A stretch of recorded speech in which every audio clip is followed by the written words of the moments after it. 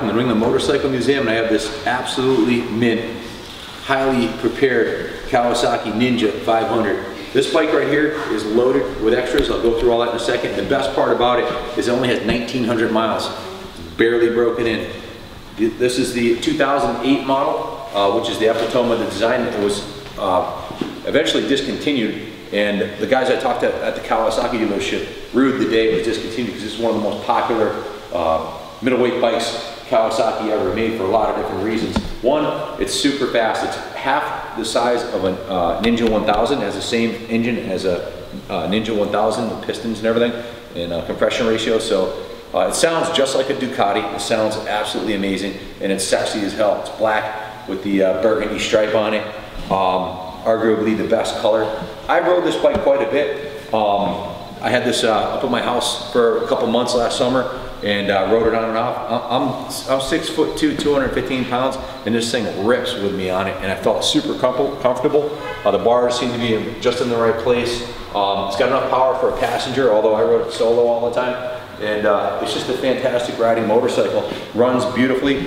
When the bike came in, I only had 1,600 miles on it, and the first thing we did was put the custom exhaust on it. These are Delkevics. They come from the UK, and they're stainless steel, and they absolutely sound amazing.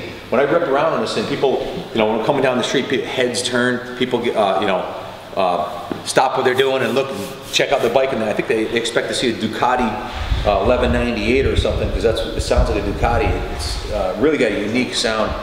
Bike's mechanically brand new condition. Cosmetically, the bike's a 10. You're not going to find a cleaner Ninja 500 with less miles on it. I'm guaranteeing you that. This thing's absolutely beautiful.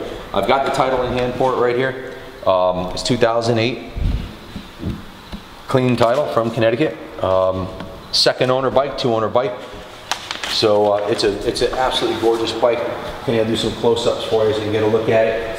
In addition to the custom exhaust, it has whoever bought this bike must have really cared about the rider, because they put a super high-end safety horn. And if you look at the tail light, it's got a show them the feature on the tail light. It's got the super blinking tail light, and whoever had it obviously didn't appreciate it, but it's hopefully it'll go to a new home as somebody really enjoys it. So if you want a motorcycle that has proven itself time and time again, look no further than the Kawasaki Ninja 500. The 500R is an older brother to the Kawasaki Ninja 200, and it boasts, or 250, and it boasts a beefier engine, 500 cc's.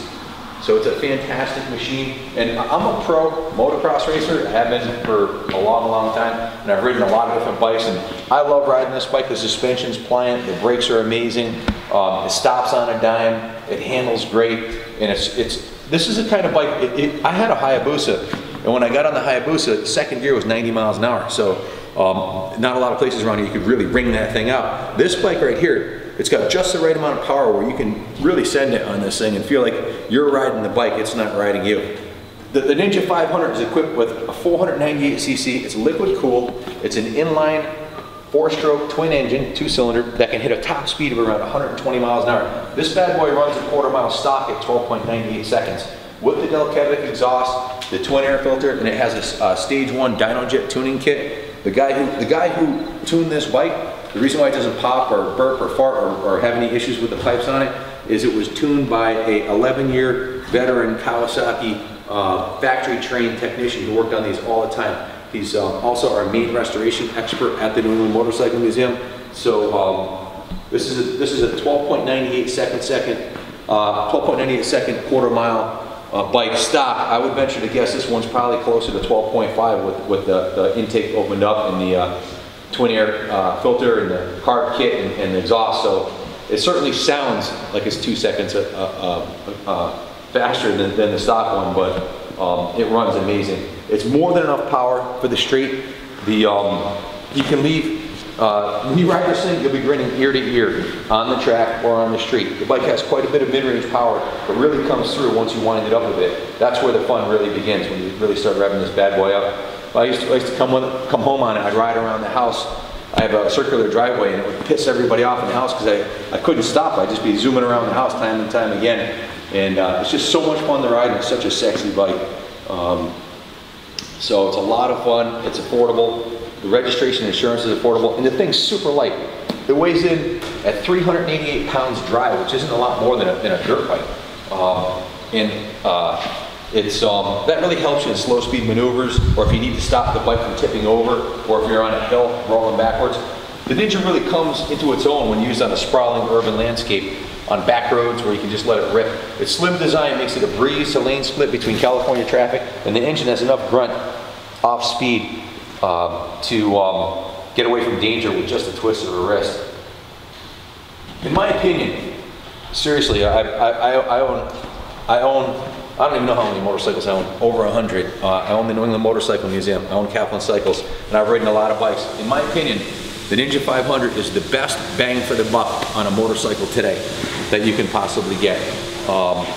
And this one here, with 1,900 miles, with fresh oil on it, completely, we just did it. It's less than 300 miles on the custom exhaust, the carbs, and I personally rode it to work out any bugs it might have had in it. Everything's tuned in perfectly. It needs nothing. This is ready for seasons of riding. So it's just a fantastic bike. So, and like I said, in my opinion, the best bang for the buck. Taxes, insurance, original purchase cost, and the motorcycle gets over 50 miles to the gallon, the way it's set up right now. So it's almost like free transportation once you purchase it. So insurance rates on this bike are a lot less than the 600cc 4s, and you'll save yourself a bundle on that, especially to keep it for a year. So if you're a veteran rider like me, or a new rider that's looking for a little more power than the Ninja 250, which we had one of those, that's a toy. The Ninja 250 is an absolute toy. You can't compare the two. This bike can, if you take a look at this motorcycle, I promise you, I guarantee you, you definitely will not be disappointed. These bikes are completely solid and reliable, and you can easily take this thing on a freeway or longer touring trips. I wouldn't hesitate to ride this bike cross country. And it's also great fun in the twisty mountain roads if you want to go down south and zoom down the Blue Ridge Parkway or something. You can get a set of soft saddlebags, and the best thing I like about it is the seating position. It's an economical motorcycle, will save you a bundle, stone reliable, proven through the test of time, and if it does break, parts are readily available. More power, double the power of a 250, but not so much that'll get you in trouble. Like I said earlier, you're riding the bike, it's not riding you. The Ninja 500R used to be known as the GPZ 500S. It's a sport bike, obviously, with a 498cc parallel twin engine. Part of the Ninja series of motorcycles manufactured by Kawasaki from 1987 to 2009. So this basic engine platform was in production for 20 years. So obviously, if there are any bugs in it, they were completely worked out. Stone, solid Japanese reliability. It has a more standard upright riding position with much better comfort and versatility than, let's say, the Hayabusa I had. You were bent over so much that your wrists were sore on it all the time. So you get a combination of performance and low operating costs, which is great for experienced riders on a budget, or riders like me that want to dominate a bike and feel like they're beating it and it's not beating you. You get on this thing and you just feel like completely confident and safe on it because it handles so good. This was Kawasaki's best-selling sport bike for a number of years, and the EX500 is a popular mount for road racing. They have classes for the size of bike, offering a low price and availability of spare parts. If you want a bike for track days, this is the bike. Buy this bike. It also offers a wide but forgiving performance envelope suitable for new, higher, expensive campaigning 600cc or larger super sport machines. In latter years, the long-running production twins class of the LRS racing organization in New Hampshire was composed primarily of essentially stock EX500s. So that's Loudon, New Hampshire is what they're talking about. They had a class up there specifically for these bikes for road racing. And this one set up with the pipes, the intake, and the tires are, 1,800 miles. This is ready to go right out on the track. And you're not spending 10 grand. You're not spending $2,000 a year on taxes and insurance. It's going to be dirt cheap for insurance. This is an 08. Remember, you got a high 12-second quarter mile and 120 miles per hour, and it'll go. So 120 miles per hour, and it'll go 233 miles on the gas tank. So you only got to pull over like 4 times when you're in Florida. Fantastic machine. The EX500 led Cycle magazine to say, on price alone, the EX500 is peerless. There was no competition in this price range that was even close to the quality of this bike. And in February '92, Cycle World magazine, in an article titled "Bargain Busters," compared the EX500 to the Yamaha Seiko 2, the Suzuki Bandit, and the GS500, and said that this bike blew him away. In the 1994 article of Bargain Hunters, Cycle World compared the Ninja 500 to the Suzuki, the Katana, the GS500, and the FZR. Included that. It's our pick as the best overall deal in this group. So it's peerless. It's the best deal in its price range.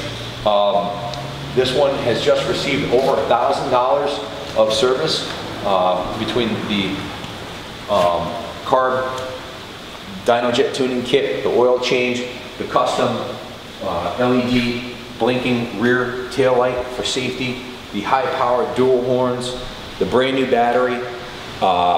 I don't have the work order in front of me, but I think it was around $1,250 for everything that was done to it. So it needs nothing. 1,979 miles. Got the title right in hand here. So I hope it goes to a good home and you enjoy it like it was intended for the previous owner, who for some reason lost ownership on it. But if you have any questions, give us a call at 860-454-7024. Good luck bidding on the bike, and God bless America.